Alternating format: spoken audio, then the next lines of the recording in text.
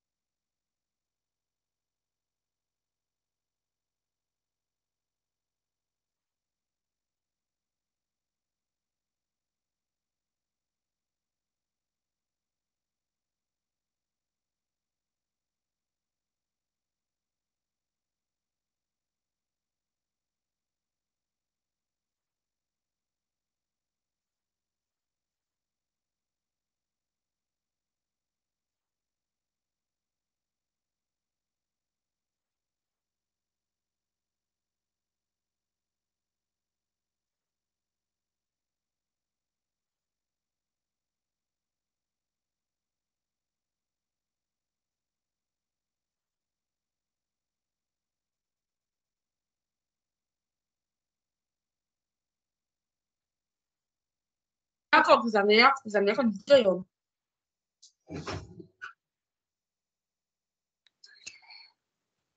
Right, ladies and gentlemen, let us continue where we left off. Um, Back to state law. Now, as mentioned, previously, we've been discussing different aspects of common law and what happens if this happens or what happens if that happens. And I've mentioned to you that the whole point of you understanding the common law is that you are able to change it for your client should your client deem it necessary. If we remain silent on certain aspects in the will, then the common law will take over. And by looking at 2A, 2B, C, the rules of disqualification, etc., and all those different aspects of common law, it's important we are in a position to speak to our clients about this, because surely some aspects of that common law your client will not be favorable with. Keeping in mind that we want to draft this will in such a manner that that there can be no disputes at the end of the day. So when we speak of freedom of testation, and we said your client can do what he or she wants with their will, it basically means that you can't be taught how to draft a will, because anything goes, as long as you comply with the formalities and it's not illegal or immoral conditions is not put forward. However, what is important is that we understand the common law and we understand some basic various subheadings that we would put in a will. Because if we understand the different concepts or clauses we put in a will, then we are able to draft towards those clauses whatever it is that our client wants. So what I want to discuss with you now is different subheadings or different clauses we typically find in a will. Keeping in mind your client came there because he or she wanted to give his estate to certain people, his or her estate to certain people. But before we even get to that clause of where we nominate beneficiaries for the will, there's certain other clauses we have to consider. Okay. So first of all, the first clause we would need to consider, and it's something we've spoken about already, is the revocation clause. Now, we said that's where you revoke all previous wills. So personally, when I draft a will, I started off with a heading that says revocation clause, and underneath it, I just say I revoke all previous wills. Now, ladies and gentlemen, no one wants to come and draft multiple wills to be read together. Everyone wants one will to take effect. So whenever you get a client, no matter if it is their first will that they claim to be making, put a revocation clause, just for in case there's nothing else that pops forward. Obviously, if there's a revocation clause and it's the last dated will that's been brought forward, it means all previous wills will be invalid, which is ultimately what your client wants. We don't want any issues regarding multiple wills at the end of the day. Another sub-clause that you would need to consider, and this is again common law. So the term collation, C-O-L-L-A-T-I-O-N. Collation is another aspect of common law we need to understand. So let's talk about that for a second. Collation is an assumption that it is assumed that during the course of your children's lifetime, you would have wanted to benefit your children equally. Now, the key word I'm using here is children. So this only applies to your direct descendants, to your kids, in other words. So let us say I have R1 million in my deceased estate, and my will says my kids are my heirs, and I have 2 kids. It means my children should get 500,000 Rand each. But collation says, hold on, let's first go to when they were alive. When you were alive, you said to your kids, when they turn 18, they're going to each get a car. Your one kid's 18, your other kid's 16 when you die. The kid that's 18, you bought 100,000 Rand car for. The kid that's 16, you haven't bought 100,000 Rand car for because they're not of age yet. So collation then says, we first need to go and give that 16-year-old 100,000 Rand, the value of that car that you bought for the 18-year-old. Then what's left will be divided between the 2 kids equally. Now that sounds like a plausible clause and it sounds quite fair. However, I've come across in practice that clause creates a number of disputes. Sorry, Kyle. Sorry, can you please check your mic? Your sound is very bad.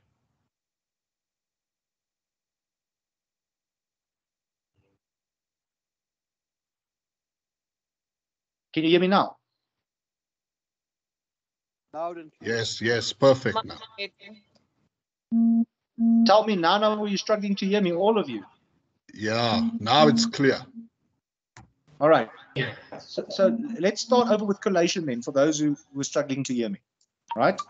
So we said that the first clause we considered in a will was revocation. to revoke all previous wills. That one we discussed already. The second clause I said we'll consider is collation. Collation applies or implies that you would have wanted to benefit your children equally during their lifetime. So, keyword being children. So this applies to your direct descendants. So let us say you have a will and you nominate your 2 children as your heirs, and you have R1 million in your deceased estate. It means your children will each get 500,000 Rand each. But before we give your children half, we first go look at what happened during their lifetime. So for argument's sake, I gave the example now and I said, let's say you told your children when they are 18, you will buy them a car. So you die and your one kid's 18, your other kid's 16. The 18-year-old you purchased a car worth 100,000 Rand for. The 16-year-old you have not purchased a vehicle for because they haven't turned 18, but now you die. So collation says we must first go to that 16-year-old and give that 16-year-old the value of the vehicle that you gave to the 18-year-old. In other words, give them 100,000 Rand.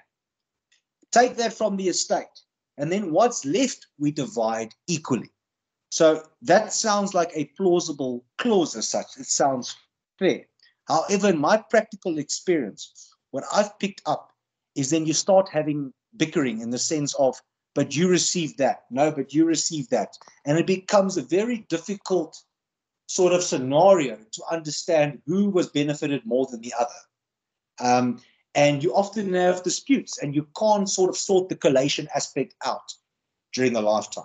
Now, I've come across when I speak to clients about collation, because it's common law, it is there if we say nothing about it. Most clients would tell me, listen, it's going to lead to a fight. I do not want collation to apply. In other words, whatever I gave you during my lifetime, lucky you. But when I die, we split it this way. No fights, in other words. So if your client's instruction is that they do not agree with collation, then you would need to then draft a collation clause in your will, saying collation will not apply. Because once again, it is common law, meaning it automatically applies if our will is silent upon it. All right. So the very first 2 clauses in our will is actually not something your client necessarily came to see you about. It's about cancelling previous wills and about collation. Now, if your client agrees with the concept of collation, then you're not going to say anything about it because it's there. But if your client has an issue with it, we're going to have to make it as a heading and say that it will not apply. So collation is something we need to understand, and it's something we could be tested on, obviously, come exam time as well. All right. Another clause that we might need to consider is executorship. Now, this is an important clause, obviously. Who is going to be the executor of the will? Who is going to be the person that winds up the deceased estate? Now, ladies and gentlemen, typically you would want that to be yourselves. Because what does the executor receive? They receive 3.5%, so 3.5% of the total asset value of the deceased estate. So there is money to be made in winding up a deceased estate. So that's why you'd often see some attorneys don't even charge clients for drafting wills, because they're not interested in making some money on the will. They're interested in making 3.5% of the total assets when that person passes away. So they're interested in winding up the deceased estate. So you would need an executor clause in the will. Who is the person elected to wind up the deceased estate? Now, if the client's coming to you, I would assume it's going to be you, ultimately, that are going to wind up the deceased estate. So you'll have to mention, put an executor clause. I appoint Carl Kitzman, ID number so-and-so, as executor of the deceased estate. So that'll be your job one day. Ladies and gentlemen, that's extra motivation for you to also ensure that you draft this will in such a manner that there can be no fights. Because if there's arguments when that person passes away, it delays the process of winding up the deceased estate, which means it makes your job more tougher and longer to finish the process. And if it gets delayed, it means the beneficiaries just wait longer and longer for their inheritances as well. All right? So construct the will in a manner that every possible argument there could be, we have an answer for how it will be dealt with already. Right. So executorship is the third clause to consider in your will. Another clause, let's call it the fourth one, is security. Now, security implies by law that I give proof of something. So let's say it was civil law. For argument's sake, if you lost a civil matter and you wanted to appeal the decision, what generally happens is you need to ask for leave to appeal. And what the court could do, leave to appeal, for those who are unsure, just means permission to appeal the matter. So sometimes what the court does is they give you permission to appeal the matter on condition that you give security that you can pay the legal costs of your opponent should you lose. Now, the same principle applies to winding up a deceased estate. Sometimes we get stuck with complicated estates. In other words, sometimes you, as executor, when you take over, you literally act on behalf of the deceased person. And you might need to close down businesses that the deceased person had. And your duty is to close things down and wind up that estate in the most profitable manner, the manner in which the beneficiaries can obtain the maximum amount of assets from the deceased estate. Unfortunately, sometimes attorneys, they don't close down or wind up the estate in the most beneficial manner. In other words, they act negligently at times. And the problem is when you act negligently, you can cause loss to the deceased estate. So the master's office, sometimes when you apply to be an executor of an estate, they tell you you can be executor, but you need to give security, give a bank guarantee of X amount of money that we can place on hold. So if you do act negligently and cause loss to the deceased estate, we're going to take from your money, in other words, to cover the loss. Now, that's a concept that I'm sure all of us aren't pretty happy with, but it's a real thing and can happen. So what I generally do is in my will, I create a security clause that says the executor need not furnish any security.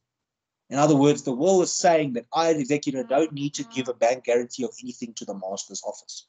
Now, I just want to elaborate on that. The master's office can still ask you to give security. Ultimately, they are the final say.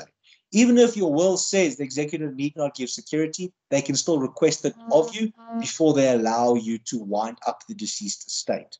But because the will said the executor need not give security, the chances are less that the master's office will ask you to furnish security.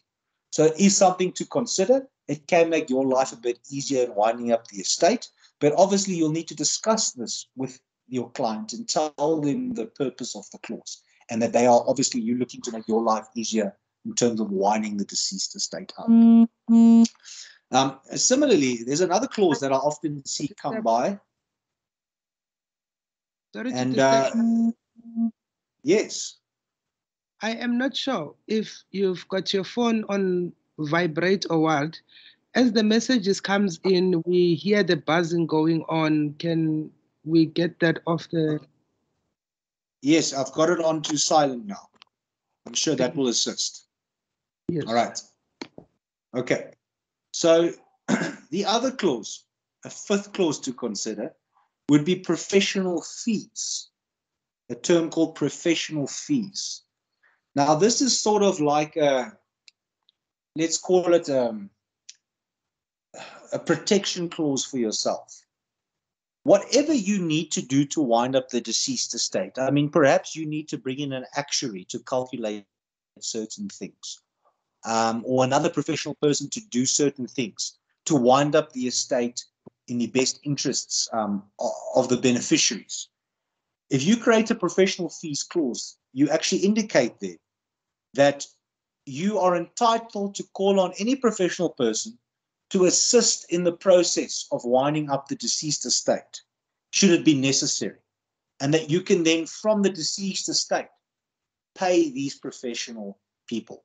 I think it's an important clause to consider because sometimes you might need to bring in an extra expert to assist in certain things, and obviously they don't come for free. So we need to be able to pay them from the deceased estate because we are using them to wind up the estate in the best interests of this deceased person. So that's another clause to consider. So if you look at these first 5 clauses, it doesn't have much to do for any reason why your client came to you. I mean, you speak about revocation, you speak about possibly collation, you speak about executorship, you speak about security, you speak about professional fees. These are all things you need to tell your client about because they're not coming to you to talk to you about security and professional fees. You need to bring it to them. Other than those 5 clauses, you need to explain to your client about section 2A, 2B, 2C, etc., etc. Give them their thoughts on it, because as we understand it, it's going to automatically apply. If your client doesn't like it, we need to say something in the will about it. All right. Now, once you've got that out the way, you can come to sort of the purpose why your client is there. And the purpose is to give the inheritance away to beneficiaries. Now, ladies and gentlemen, when we speak of beneficiaries from a will, we speak of 2 things. We speak of legatees and we speak of heirs. I'll say that again. We speak of legatees and we speak of heirs. These are 2 different types of beneficiaries. So, a legatee is someone who receives something specifically. So I leave my house to X, or I leave my car to X, or I leave 100,000 Rand cash to X. I've left X something specific. Okay. X is a legatee. If I say X, Y, and Z must take the estate, they must share in the estate, that makes X, Y, and Z heirs. Heirs are people who don't receive something specific, but share in the deceased estate. The correct word is to share in the residue of the estate. That's what's left. So I think to distinguish between the 2, it's important to understand the ranking. When a person dies, the first people that need to be paid is the liabilities. All the creditors, all the people that deceased person owed money to, they must take their money first. Once we've paid all the liabilities, that's what's left must go according to ranking. Now, I mentioned earlier, the first thing we'll look at is then marriage. Is there anything due in terms of marriage? Once we've sorted the marriage out, then we look at legatees. Is there something specific that someone must receive? If so, give it to them. Once we've sorted liabilities, marriage, and legatees out, then we have a look at what's left. What's left we call the residue. That then goes to our heirs. So if your client wants to give something specific to someone, you need to make a legacy clause where you nominate certain people as legatees, what they must receive. Some people don't have legatees. They just say, for example, my children must receive everything. In such a scenario, you wouldn't have a legatee clause. You would just have an heir clause. So have a look and listen to your client. Does they want to give something specific to someone or not? Sometimes they want to give something specific to someone and they want to nominate heirs as well. So you might have a legatee and an heir clause. But ultimately, you would definitely have an heir clause. Someone must take what's left, or a couple of people must take what's left. You might not always have a legatee clause, but then you need to be able to distinguish between the 2. And an important thing to consider is there has been issues in the past of identifying beneficiaries. So identifying legatees or identifying heirs. So when we nominate someone, make sure you put their name, surname, ID number, and their relationship to you. So let's say I want to give something to my daughter. I would say I leave my house or I nominate my daughter, name, surname, ID number as the heir or as the legatee. All right. So when we nominate someone, name, surname, ID number, and what is their relationship to you? Is it your spouse? Is it your daughter? Is it your son? Is it your grandchild? Is it your parents? Is it your cousin? Is it your friend? Nominate what the relationship is to you, because that does assist in identifying the exact person you wanted to leave something towards. Okay. So now we've nominated our legatees and we've nominated our heirs. What other important clauses could come to tuition here? Another thing that springs to mind is guardianship. So who is going to look after your minor children if you pass away? Obviously, it's only an applicable clause if you have children and if your children are under 18. So, it's usually a nice clause in joint wills. Obviously, if mom dies, dad looks after the child and vice versa. Or if they both die simultaneously, who do they nominate? You would often find spouses who are divorced. Perhaps it was a bad breakup, and then husband or wife or whatever the case may come to you and create a will. And in their will, they say, I nominate my sister or my father, whatever the case may be, to take care of my child when I pass away. But the reality is, ladies and gentlemen, who's actually going to take care of that child? It's going to be the surviving parent, always a surviving parent. The only time someone else will obtain guardianship is if that surviving parent is not fit to be the parent of the child or has no interest in being the parent of the child. So you can put a guardianship clause and you can nominate, someone to take care of your minor children if you pass away. But ultimately, if the surviving parent's there, the duty will fall upon them unless they don't want it or are unable to do so. Okay. But guardianship clause is definitely something to consider for people who have children under 18. So thinking about it, your will would tend to change quite a bit over your lifetime, depending on how old your children are, or depending on your marital status, etc., etc. You might end up changing your wills a few times during the course of your lifetime. Okay. Another two clauses I just want to speak about. Funeral direction. In other words, a lot of people like to say, do they want to be buried? Do they want to be cremated? Some people want to donate their bodily remains for research, for whatever the case may be. Just make a note that if you do want to donate your bodily remains, it is an invalid clause unless you specify to whom you're donating it to. So it must read, I donate this and this to this institution for purposes of whatever. If you don't nominate an institution who you want to donate your bodily clauses to, it is not a valid clause. We cannot enforce it. So you need to institute who you're donating it to. And then the final clause I want to discuss with you, and obviously, ladies and gentlemen, there can be more clauses, depending on your client's wishes. But another clause to consider, especially if you have minor kids, children under 18, is a testamentary trust clause. I'll say that again, a testamentary trust clause. So if you nominate a beneficiary and you pass away and that beneficiary is under 18, by law, they cannot receive their inheritance. You can only receive your inheritance when you are 18. So what the common law position is that you end up, or your inheritance gets placed in a trust created by other people. Now, when we hear the word trust, we hear trustees and we hear beneficiaries. 3 trustees, at least 3 people must be appointed to manage whatever's in the trust. And then obviously you'd have your beneficiary. So let's say I leave a house and 2 million rand to my child.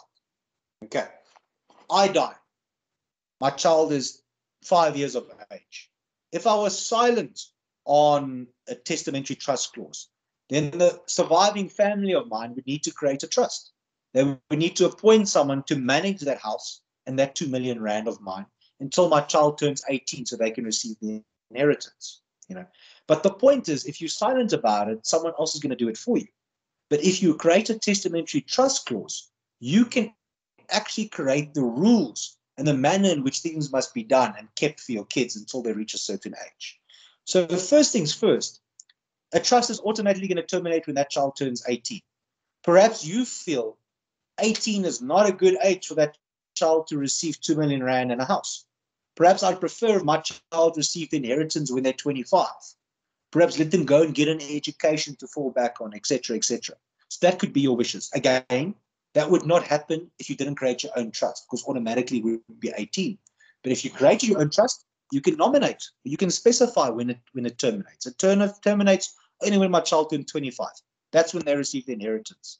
I've seen people terminated at 18, at 21, 23, 25, 30. I've even seen 35 before. So it's totally up to you. And now we need to think practical about this. On my example, a house remains a house and 2 million rand remains 2 million rand. But that 2 million rand is not going to be worth as much as it's worth now in 20 years' time when my child receives the inheritance. Plus, are we not going to be using that money to sort of take as a maintenance to get my child through school, perhaps university, res, accommodation, cars when they're 18, sports camps, etc., etc. There can be so many expenses that my trust might need to pay. So how are we going to go about making sure this trust turns over enough money for my child? Because ideally, when my child turns 25, I would have liked my trust to pay for everything, plus have something left for my child when they're 25. So how are we going to get to that point? We might look at the property and say, well, listen, the property is worth $1 million. We can lease it out for 10K a month. 10K a month is 120,000 a year. Over the course of 20 years is 2.4 million. Perhaps we can use the income from the house to take my child through university, to take the child through schooling, etc., right? But we need to specify that. And I mean, you got to think a bit further than that. The house might be worth $1 million now, but what happens if that area becomes a bad area? Then that value of the house might drop from $1 million to 300,000-400,000 rand. That's what often does when areas turn into a sort of bad type of area. So do my trustees have the authority to then go and sell that property perhaps and purchase something else in a better area? Perhaps that's certain things I can tell or give them instructions to do. I mean, surely that property must be maintained as well. Grass needs to be cut, maintenance, general maintenance, etc., etc. I need to create the rules of how they can play with that property and how they can turn money over for the property. Because I want that property to take my child through to varsity. Plus, when they're 25, they have a property they can earn 10K a month off. Right? Think of the 2 million rand you left behind. What are we going to do with that? Are we going to invest it? What type of investment? Low risk, medium risk, high risk. What can and can't we do? I also want to turn that 2 million into more money on a monthly basis with good, solid interest return rates. Ultimately, if you don't have a testament you trust, someone else is going to decide for you what to do with that 2 million rand in that house for your kid or whoever it was that you left that inheritance for. Perhaps you don't like that idea and would want to do it yourself. As such, create a testamentary trust clause and speak about how your child's inheritance must be maintained until they're 18. Obviously, if you die once your child's already turned 18, you can change your will. And the testamentary trust might be irrelevant. It's up to you, ultimately. I mean, to give you an idea, I did a will not so long ago for a person. The will was about 14 pages, of which 11 of those 14 pages only dealt with the testamentary trust clause. So what I can advise is, if your books don't have it, because I'm not lecturing from the book per se, then go to Google and Google an example of a testamentary trust. Just read it. It's for your own benefit. And look at all the different things that people consider of how the assets for their kids should be maintained and turned into more money and what rules and regulations they're giving to the trustees. Because ultimately, you might not want 3 people to decide what's best for your kids. You might want to leave a document that tells those 3 people what they can and can't do. Because where you are silent of something, those trustees must assume. So we might want to cover all our different bases. So a testamentary trust clause is another clause of a will that we should strongly consider when our client has kids that are under 18, because the inheritance must be kept until they're a certain age. Okay. So that's the final clause I wanted to speak to you about. Just to maybe add, ladies and gentlemen, I have mentioned to you that you might want to change your will on a number of occasions. And I said to you, an easy way is just create a new will that revokes previous wills. But, sometimes we don't want to change our whole will. We want to just amend a small part of our will. It doesn't mean we have to go create a whole new will that revokes the previous will. We can do what we call a codicil, C-O-D-I-C-A-L, a codicil or codicil. Everyone says it different, those that I've come across. Now, a codicil is a separate document that we can attach to our original will. And the purpose of this document is to amend a certain clause from our original will. So let me give you an example. Let's say clause 5 of our will, dated 1 February 2021, deals with legatees. And clause 5 says, we give X 100,000 rand. I made that will on 1 February last year. Today, I think, you know what? I'm happy with my will, but I don't think X must get 100,000 rand. I think X must only get 50,000 rand. Okay. So what do? You can create a new will and revoke the previous one, or you can draft a codicil. Now, it's a written document that says codicil on top, and all you say there is, I refer to my will dated 1 February 2021. I refer specifically to clause 5 of that will that reads X must receive 100,000 Rand. I am now amending clause 5 to read as follows. X must receive 50,000 Rand. Sign it, same formalities, 2 witnesses in each other's presence, and attach it to your previous will. As simple as that. Now your previous will stands, except clause 5 is now amended to give X a different amount of money. So that is a way of amending your will, perhaps, without drafting a whole new one. It's up to your client. If your client says, I just want to amend something, do a codicil. If your client wants to create a whole bunch of different amendments to the will, it might be better that you just revoke the previous will and create a new one in its entirety. Okay. Ladies and gentlemen, questions? Good evening. This is Gloria. Hi, Gloria. I wanted to find out with regards to repudiation, does it come into effect once both spouses are still alive, or if one is dead, that is when the other one can repudiate from whatever they agreed on in the will? Okay, so just to clarify, are you referring to master states? Because that rule only applies to massing, to nothing else. Yes, I am. Are you referring? Yes, to master states, it's when the first one dies, the other one can repudiate massing. So it's not done during the course of their lifetime, but I mean, I suppose you could.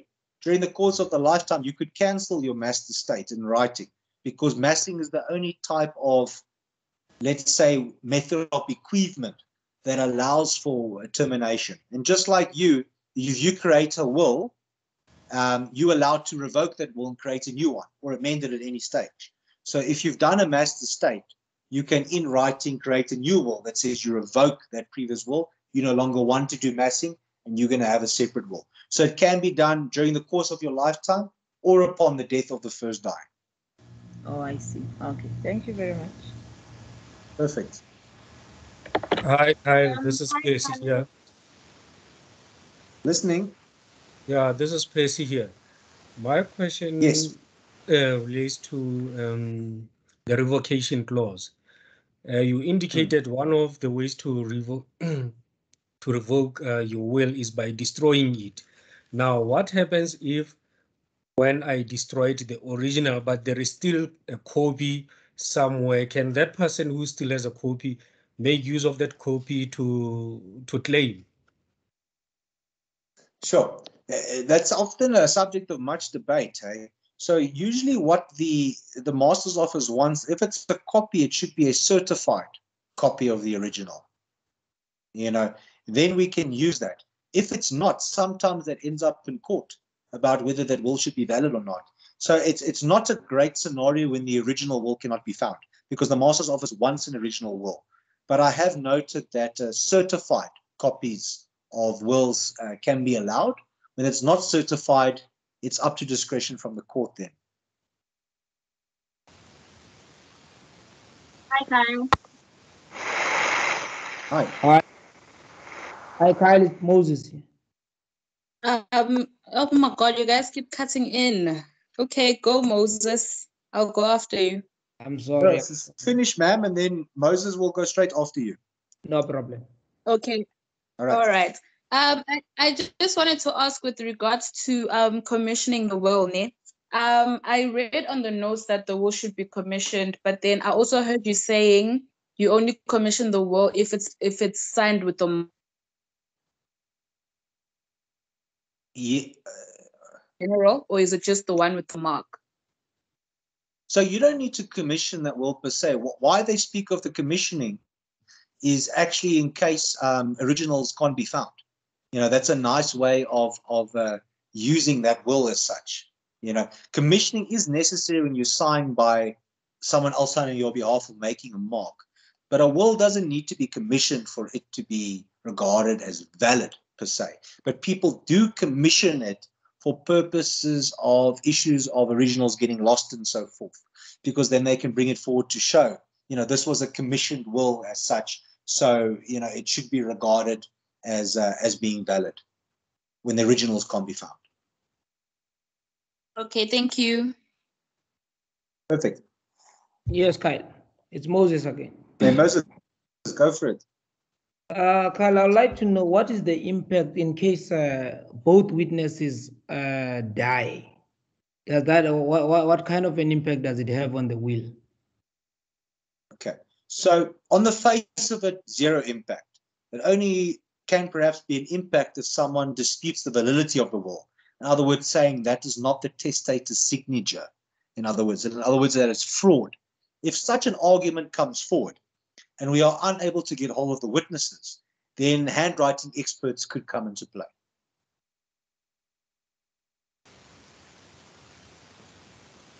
Does that answer you, Moses? Yes, yes. Perfect. Hi, Good evening. Kyle. It's Johan here. It's not. You go first, lady. Hi. All right. Okay, I heard a lady hi, and then I heard you on. So let's go lady first and then you on thereafter. Okay. It's Namhla here. I wanted to know something about messing. Okay. Assuming that the messing can be done by people who are married in common of property. Is that right? They can do messing. Yes. And then after the passing of one of the partners, then the other partner decides that she or he wants to change or move away from messing. Does she still have a claim from the estate of the deceased one based on marriage? Okay. Or most definitely automatically falls to the child? No, keep in mind that marriage is ranked above wills.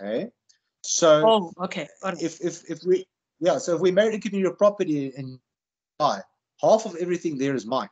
So I'm entitled to my half because of the marriage. Your half I won't be entitled to because we've now cancelled, I've repudiated, in other words. So marriage always comes before we consider any other legalities or common law with regards to wills and so forth. Okay, let me state the second one. In terms of what fide commissar, I understand that you can only provide for the first and the second, and the third one becomes the owner. Can you then, is it possible to write on your will to say the third one, give instruction on what to do to the, give instruction to the third one on what to do to the ownership beyond you, beyond gaining the ownership? I don't know if I'm making sense. So the third person who actually gains the ownership, can you instruct or give on your will to say you would want the third person to give to whoever, the next generation, and mention the names, or you just, your part ends on the third person? Okay, so just to clarify, it's the second person. Remember, let's say it's my house. I give my house to A, and I say when A dies, it must go to B. So that's as far as I can go. Also, so I it becomes the tell ownership, B who the to give my owner. house to. Yes, B becomes the owner. So I can't tell B what to do with that house because fideicomism only allows two parts. If B wants to create another fideicomism, let B do it. But I can't tell B what to do with that house then, unfortunately, or fortunately. Okay, all right. Thanks, guys. Perfect. Johan, I think you were next. Thank you, Carl. Carl, my question is with regards to shares. If I leave shares in my will to a legatee, and these shares is listed on the JSE that was issued with the company I work for, but it's restricted shares. So meaning the shares are issued to me in 2022, but the shares can only be realized in 2027. Now I'm dying in 2022.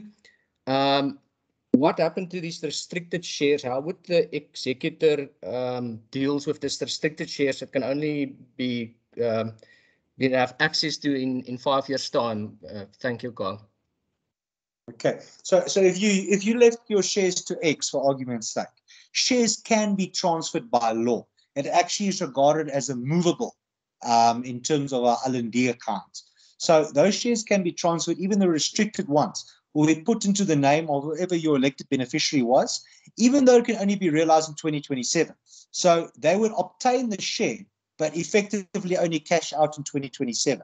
But nothing restricts them from being transferred the right to those shares. Thank you, Carl. So that means that the state can still be wound up, doesn't have to, wait for that period of time where the shares is restricted in.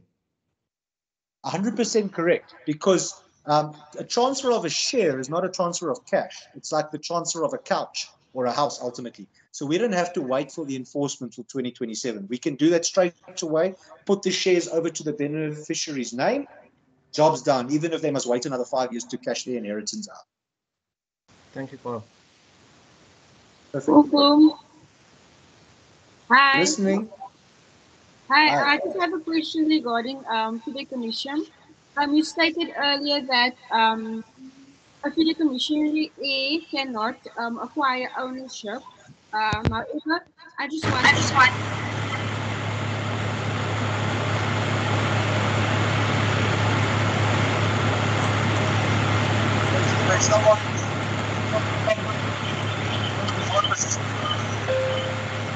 No.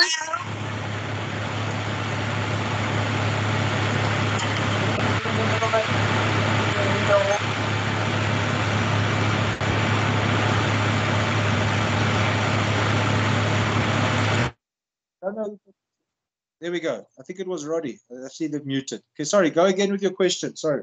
Okay, so just with regard to the previous section that we dealt with regarding a fideicommissionary is, you stated that they will not acquire ownership, or at least the first fideicommissionary A. However, there is an exception, and I just wanted to confirm this with regard to a fideicommission residui being created. I don't know if I'm mentioning or pronouncing that correctly, but then the fideicommissionary A has or is entitled to alienate 3/4 of the property during his lifetime. Is that correct? It can be. It can be. So you can, but that's a specific clause that you would need to institute. If your clause is simply fideikommism, then that doesn't take effect. Then you only have the right to use, not to own, if you are the first receiver. But you can alienate 3/4 as such. That is correct, depending on the type of asset you would leave for your beneficiary. Thank you. Perfect. Good evening, Carl. Hi. My name is Roddy. I just want to ask you on the codicil. You mentioned actually basically if there's an amendment to be made, basically the person actually will make the amendment as per the clause specific and get signed by 2 witnesses. Now, should the witnesses be the same as the original will, or can they be different? Will that have an impact on the will in terms of if there is an argument? So those witnesses can be different, right? It does not need to be the same witnesses, Roddy. As long as it's 2 competent witnesses, it doesn't need to be the same. Okay, so there won't be, like, for example, if this have to be an argued in court, like that codicil is not actually signed by the testator, then of course an expert will be brought in terms of signature and so forth. No issues there too. As long as the 2 witnesses are identifiable and you've signed the codicil and they've signed it, there would be no issue going forward.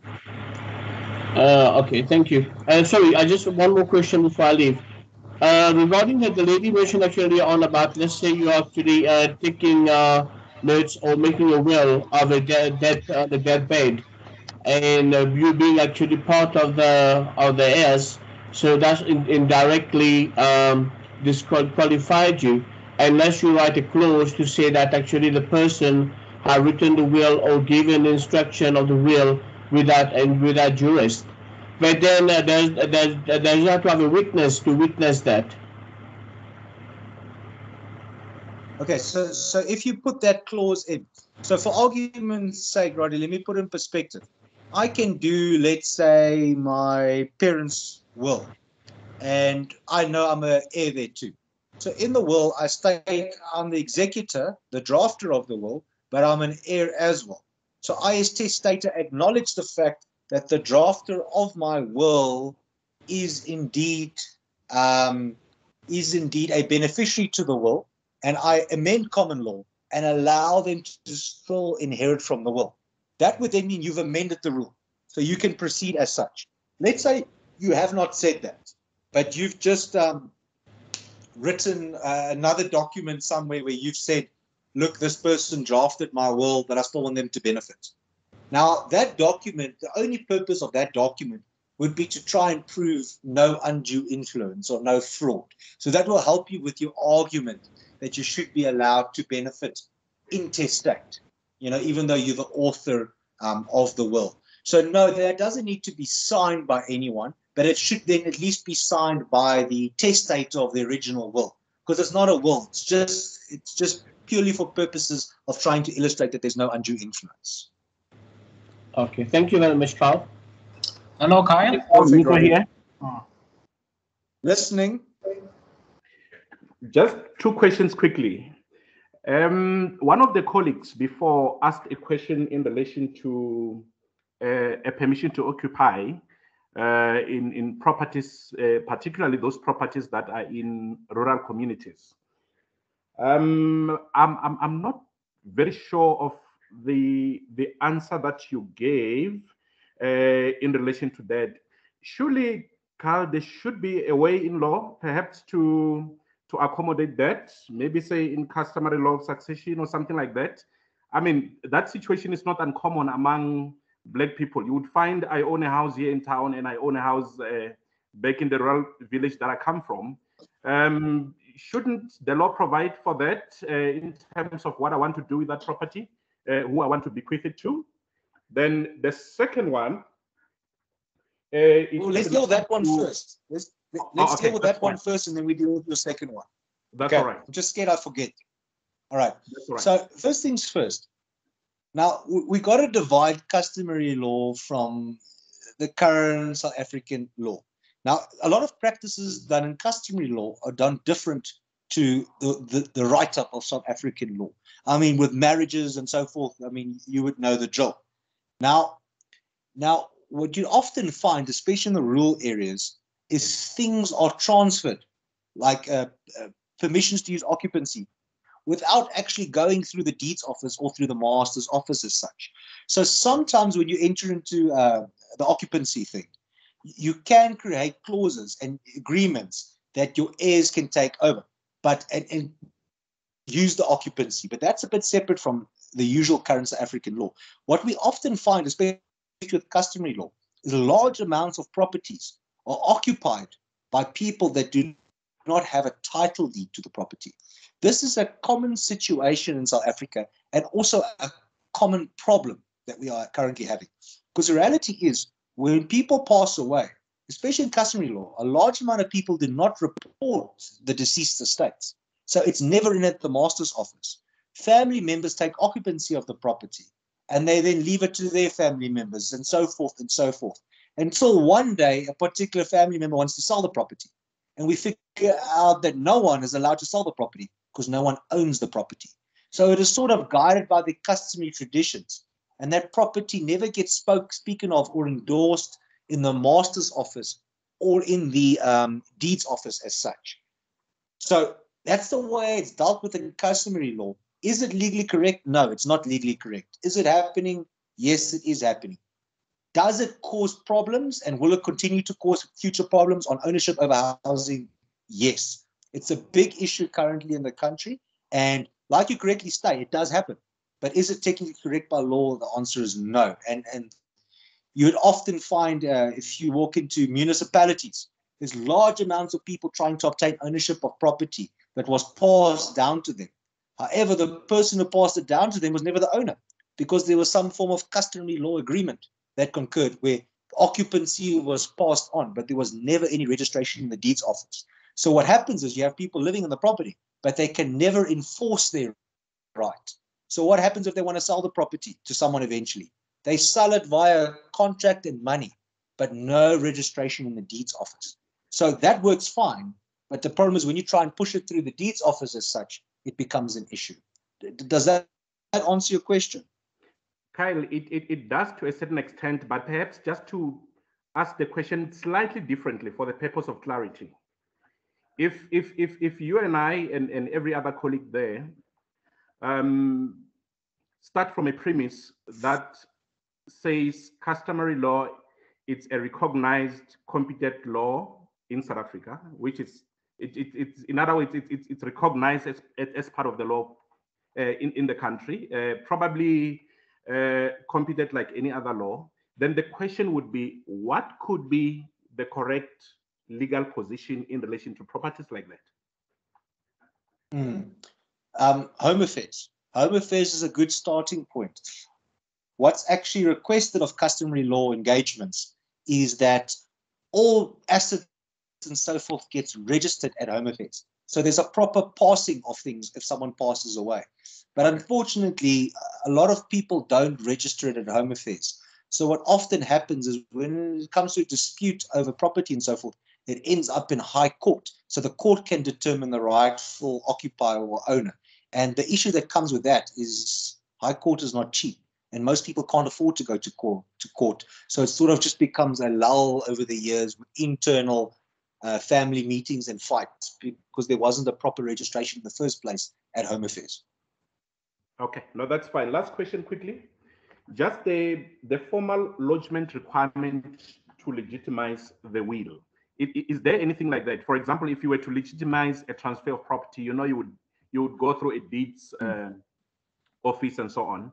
Now, would a will that I draft at home, keep at home, maybe with one of the children at home or one of the relatives at home, be as valid as perhaps a will that is produced by an attorney or produced by a bank? Is there any requirement in terms of the lodgement of that will to legitimize it?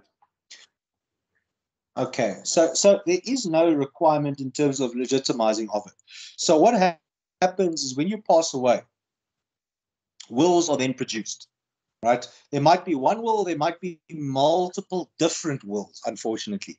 Yes. So what happens in such a scenario is those wills are then conferred through to the master's office. So before you as executor take over the estate, the master needs to see the will and make a decision on what will be incorporated and who's going to be the executor.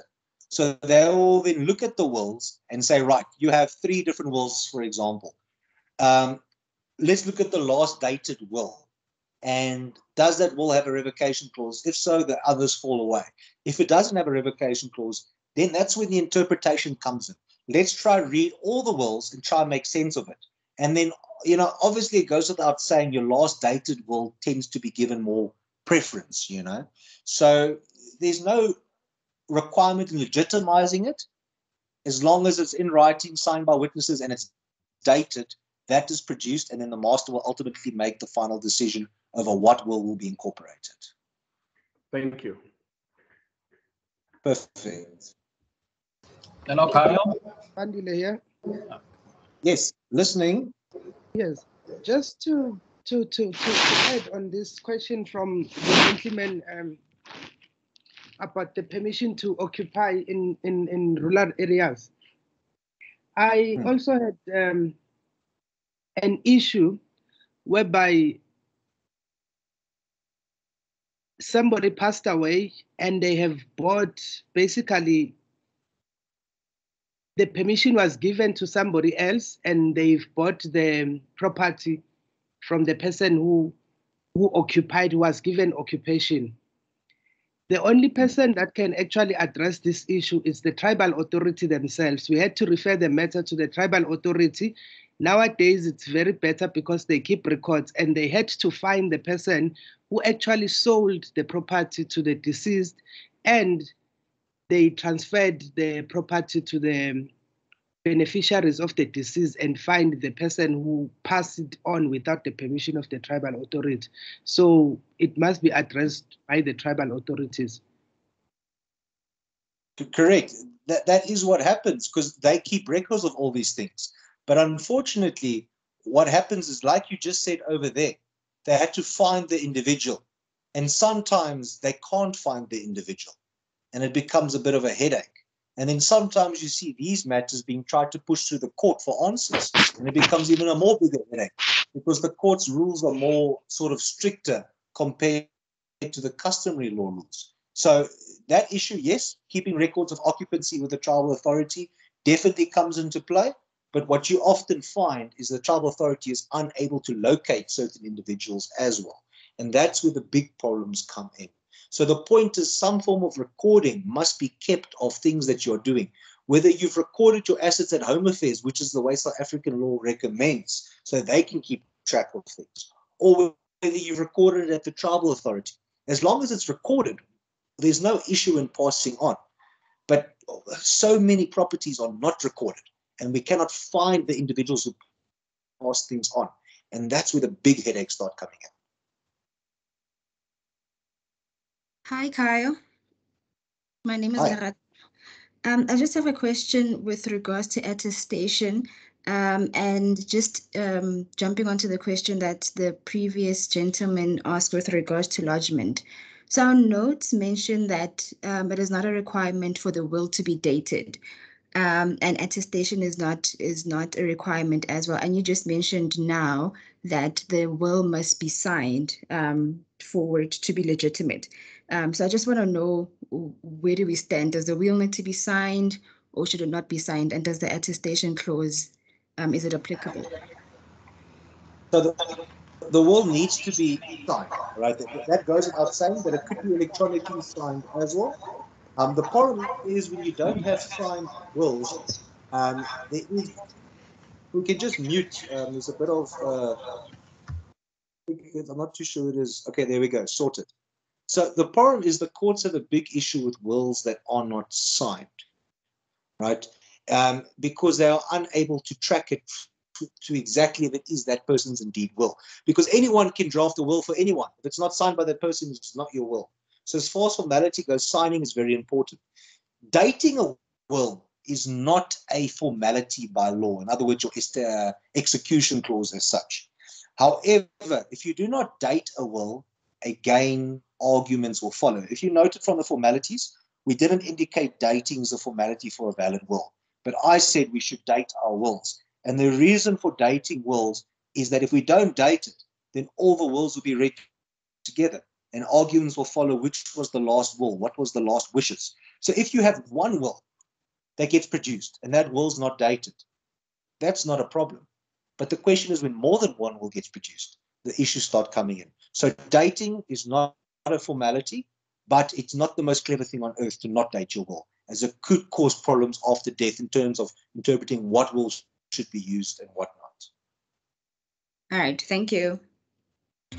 Perfect. Kyle, it's Jonathan. I've got a scenario. When you speak of preference, you spoke about marriage taking preference, or I just want to know if person X and Y are married in community of property, person Y inherits a family home, and upon the dissolvement of their marriage, the decree states that that family home, person X and Y does not live in that family home. So when they get divorced, the decree states that that family home will then belong to person Y. But person Y then does the, within the 3 months, does the will, but neglects or for whatever reason does not transfer the property onto her name. And then before she decides to transfer it, she passes on, and in her will, she states that that property must now go to her heirs, right?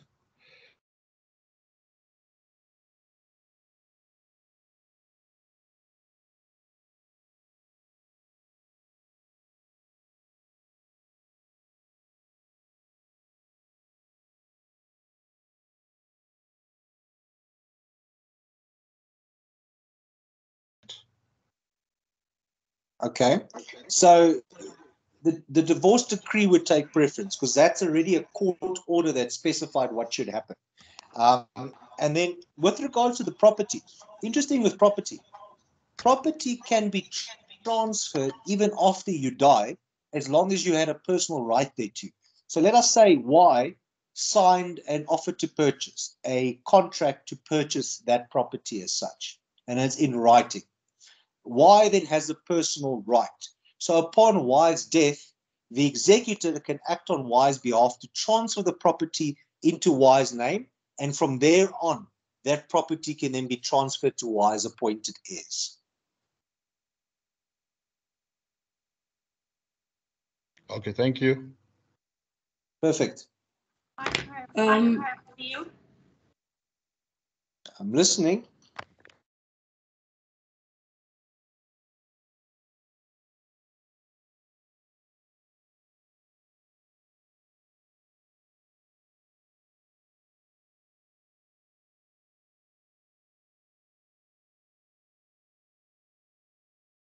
The executor will need to set up one with the family members. So the family of them, and ultimately the issue is that the executor can't then design a trust with their own rules that the executor deems just. These trustees would then have power of assumption to act in the best interest of the trust without specific rules set out for them. Thank you. Perfect. Hi, this is Jonas. I just want clarity with regards to the maintenance. And okay, just to clarify, sorry, Jonas, we'll listen to you, and then after you, it's Fatima. Okay, go, Jonas. Okay, all I need to understand to get clarity on it, how do we maintain the identity of the witness? I just want to check as to whether is there any requirement. Assuming, for example, you just mentioned that sometimes it happened that a patient calls you at the hospital to say to assist him or her with a will. Then it happens that on your way there, maybe you do your documents there, but here is somebody whom you think can be a witness to you, and this is the person that you do not know. All I need to know is, can you use that particular person who, as per age, if you estimate it's above 25 years, can you use that person as a witness to that particular will that you need to assist your client as a patient by that time? Yes, you can do that. What you do, let that person sign as witness, but on the will, underneath where they sign, let them record their full names, their ID number, and their address. All right. So if that person ever needs to be called as a witness for whatever person, they can be traced and located. So it's always a good idea to leave some form of contact details of the witnesses behind, because if they are needed, we can locate them. Name, surname, ID number is good enough, but generally I like to put an address there and I like to put a cell phone number there. Then we could obtain a random individual to witness our will, no problem. Okay, thank you. Perfect. Fatima, I believe you were next. My question was answered. Thank you. 100%. See, who else is there? Katlego here. Yes, listening. Yes, I just wanted to ask in regards to the living will, right? Yes, I see that it's basically conditions that if ever you are at a point you would want to die, then would it include euthanasia? No. So a living will is separate from euthanasia. Euthanasia is illegal in our country. So you can't decide when to take someone of life support. In our country, only the doctor or the surgeon confirmed with 2 other doctors or surgeons can make the decision of whether someone should be taken off life support. So living will is more just to give the doctors permission to give you whatever pain medication is necessary to ensure you are out of pain, even if it accelerates your time of death, on the basis that you have no reasonable prospects of survival. But the moment you have reasonable prospects of survival, a living will wouldn't even come into play. Okay. I just wanted to ask the last question. When it comes to initializing the pages of the will, do witnesses have to initial every page, or is it just the testator and so forth? So the testator needs to initial every page and sign the last page. The witnesses only need to sign the last page for it to be valid. Okay, thank you, sir. You know, and just to put it in perspective, I mean, when I do wills or when I draft contracts, I have my witnesses initial every page as well. But the fact that I let them initial every page doesn't make the will more or less valid. The only requirement is that they sign the last page, the two witnesses. Okay, thank you, sir. Perfect. We'll do Mr. two more questions. I'm listening.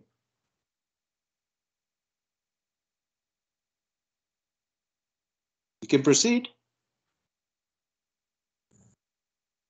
Hi, Kyle. Jonas once more. I just want to check again. You mentioned that euthanasia can be on the life will. Euthanasia is something that is not allowed.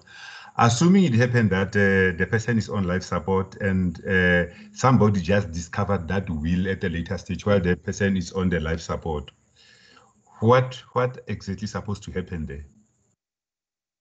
So it only comes into being when someone has presented it to the hospital as such. So if it wasn't presented, no one can take liability for it and no one can suffer a consequence thereto.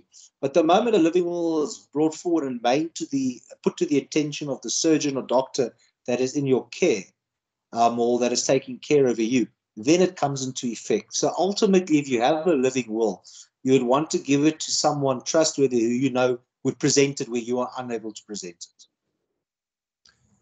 Okay, assuming it is an accident that took place in Johannesburg and this person was staying in Limpopo, then the surgeon who's got that particular will is in Limpopo, and it is discovered late that that person is already admitted and is under life support. I just want clarity right there as to whether can it be executed or not. It can be executed, but only from the time it comes to the attention of the surgeon that's taking care of you. You know, so it can still be executed. Yes. Then that it's not going to be considered as euthanasia. I mean, No, the action of remember, that it's not particular... euthanasia. Yeah. Keep in mind that a living will doesn't give a euthanasia permission. It doesn't allow for euthanasia. You know, it just allows for scenarios that could accelerate your death when you have no reasonable prospect of survival.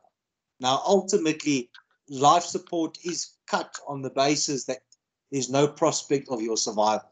You know, so it's, if you read into it and you look at the T's and C's, it's got more to do with keeping you out of pain than anything to do with euthanasia as such. Yeah, maybe follow up, Kyle. It happened that these are two guys who actually happened to be on accident, and the two families are there. The other one has a will, the other one doesn't have a will, but the two families were actually making a call to say, we think you should take away the life support. And fortunately, one of the family members come forth and say, yes, we've got, here is a will for patient X. And patient X and Y, both patients, their families were saying, take away the life support. But patient X, by virtue of having that particular will, then the life support is taken away. And for that other one, is not taken away. That other one of the two family can't claim to say the other family was assisted. Though the will was there, it was euthanasia that was actually applied on that on the patient X, but it was refused on patient Y.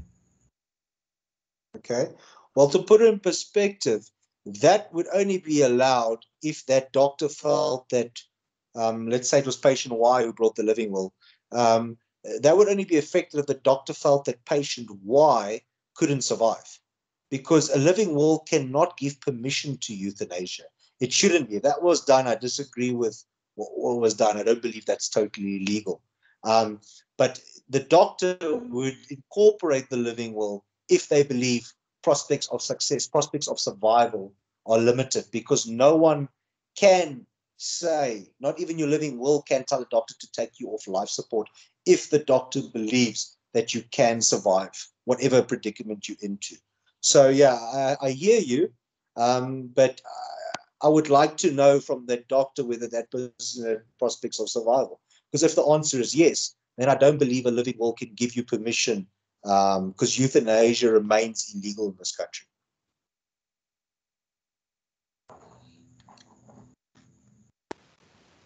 Yeah, no, okay. No, I'm okay, Kai. I hear you.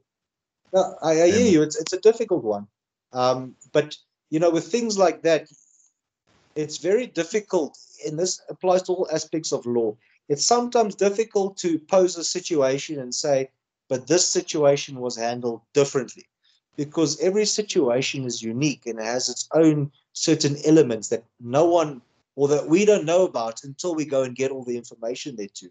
So I've got a feeling there's certain elements or certain things that the doctor can bring forward to say this, this, and this is why it was done ultimately. Because as far as I understand it, you can't just take someone off life support if they can survive.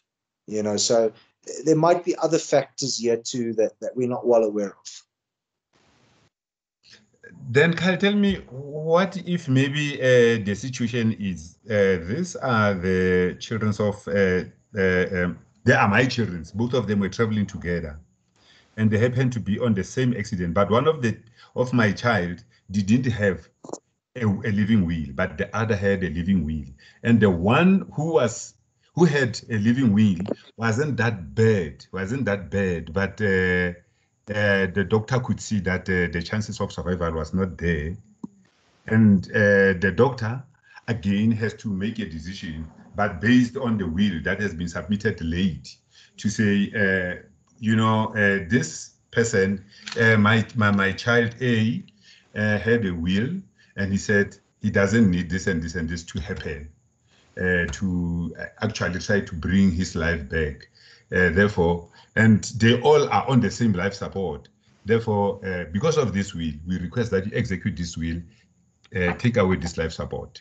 And this is the one that was better than the other, who doesn't have a will. Then in that case, will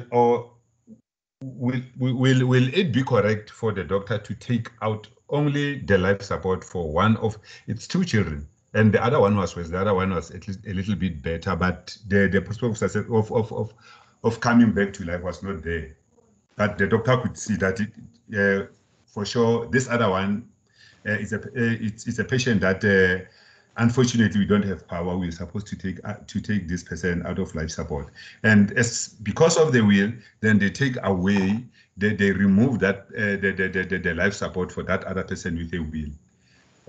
How do you think, will it be correct, I mean, for the doctor to only consider that without considering the other one, which is the call from the same parents? Look, on that principle alone, yes, because the one had a living will, the other didn't. You know, if there's no living will, look, it's just not a moral argument, it's a legal argument, you know. So if there's no living will, ultimately, the law is in place where the doctor can only take someone off life support from confirmation from two other surgeons as well that agree with him or her. So actions regarding people with living wills compared to actions regarding people without living wills does differ at the end of the day.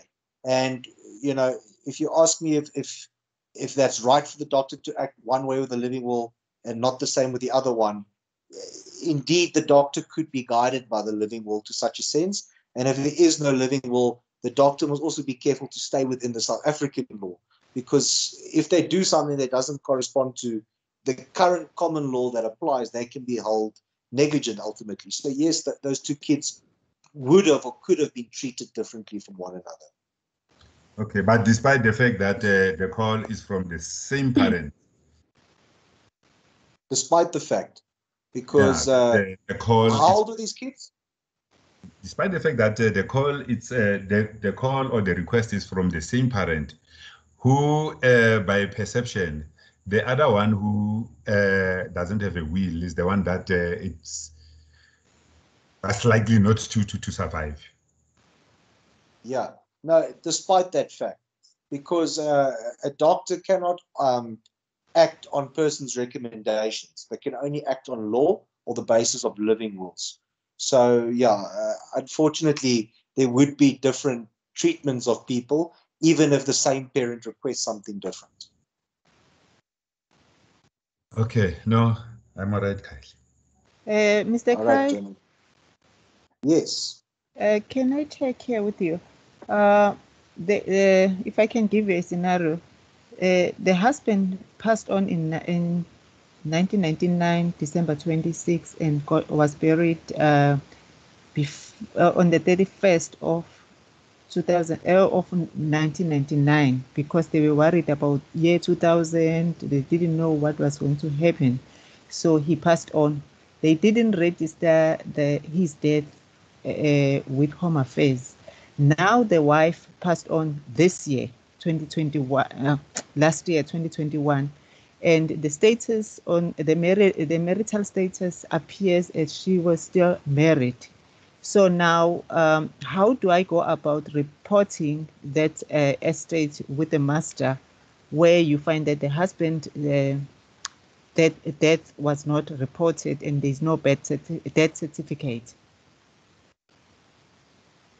You see, that's one of those challenges I was mentioning earlier. By not reporting things can become a headache at a later stage. You know, that makes it very difficult. I mean, ultimately, you would need to prove that your husband died. You know, if that's not reported, you're telling me that there's no death certificate for the husband. Yes, Is that what you're saying? yeah, with Home Affairs is not registered, but we went to the Catholic Church, who keeps the record on their side. They do show that he was buried on this by the funeral parlors, but they don't have the B16 something, which has the details of when he died and stuff like that, except that they have entered his death with their own manual system at the church. But there's nothing else as far as the Home Affairs is concerned, and the children can't remember who were the undertakers at the time. Sure, and there's no closing of bank accounts back then that can be followed up on, or notification of debtors or things like that. Not that I know of, that the wife has passed on, so they don't know who to ask, because the wife stayed with this marital status as married from 1999 until her passed on in 2021. So no one knows. The kids are alone, and I've been trying to assist. Home Affairs are not coming forward, and I really don't know how to report this estate. You see, look, I'll be honest with you. This is an estate that I wouldn't like to be an executor of, and it's not a scenario that I've personally encountered. I mean, how you would go about doing that, because there's so many complications. First things first, now you've got to prove this individual died in 99. So whatever information you have, you'll have to give the master's office, like you said there, the Catholic Church. But then when that person died, that person in 99, half of their estate was only this woman's estate. The other half was his estate to give out. So now the question is, did she take his whole estate for the next, let's call it 20 odd years?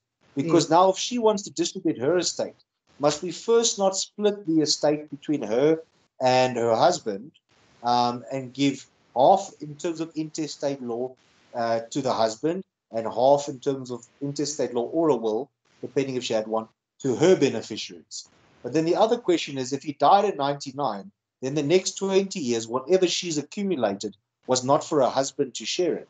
You know, so it becomes quite a mess to sort that out. What I would advise is you arrange a personal meeting with the master's office. So find out what master has been elected to act over this deceased estate, give them a reference number as such, and arrange a meeting with the master and sit down with the master, because ultimately whatever you do needs to be approved by the appointed master. So sit with them, explain the scenario, bring that proof from the Catholic Church, whatever you have, and speak to the master about the best way to deal with it. Because personally, whatever I tell you, I'll just be talking with you. I've never dealt with a situation like that before. But all I can tell you is every time I've had issues, I've arranged meetings with the master and sorted it in that manner. Thank you so much. Sorry, it's not much of an answer, but yeah. Can I just ask one final question, please, before we close the session? All right. Ladies and gentlemen, just to clarify, please just make sure we are muted. I see wording in the voice in the background. This will be the final question for the evening. Yes. If I did not get to you, please record your question and ask me it tomorrow night. All right, let's continue with the final question. Okay, so I just wanted to ask Fatima, can you I just wanted to ask in relation to presumption of death. How will my will be executed in that scenario?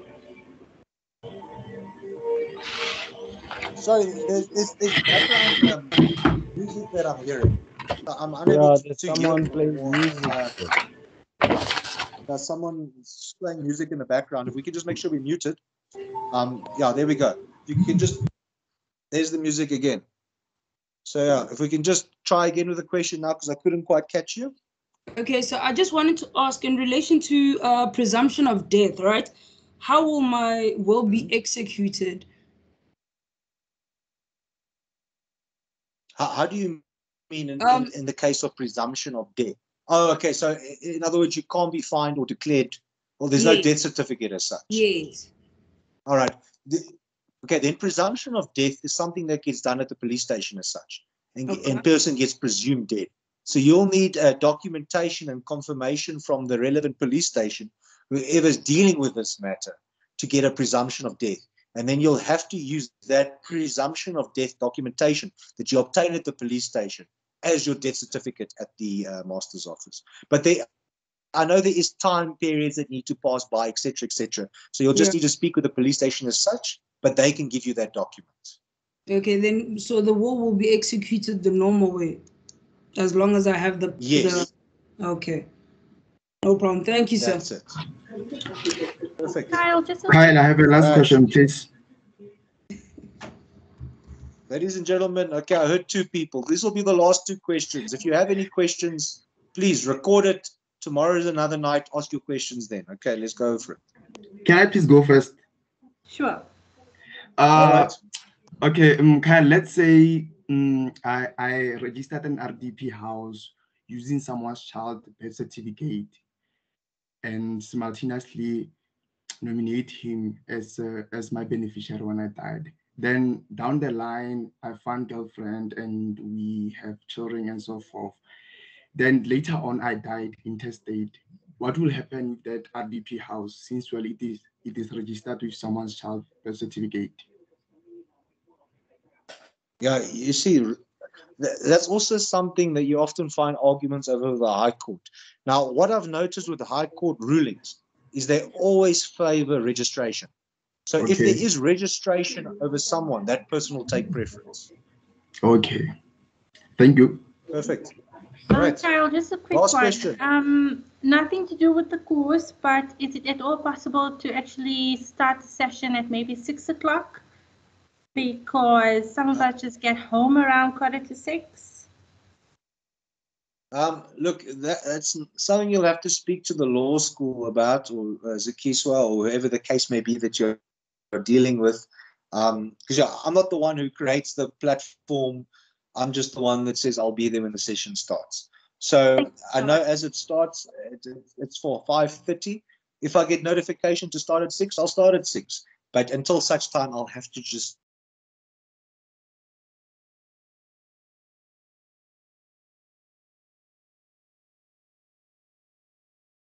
questions. I mean, there might be 2 or 3 you have. I will listen to your questions and I will take them. Tomorrow is another night and we'll continue then. Hope tonight benefited us to a certain extent, and then enjoy the rest of your evening, and I'll see you all tomorrow night. Thank you. Thank you, Kyle. Bye. Thank you. Oh, Good night. thank you, Kyle. Bye. Thank you. Thank you. Bye.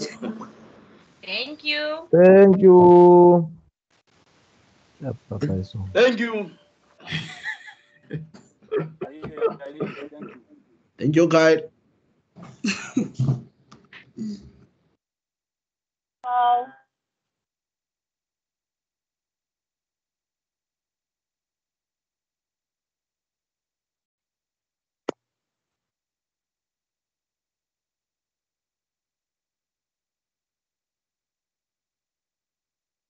Dạ, không còn.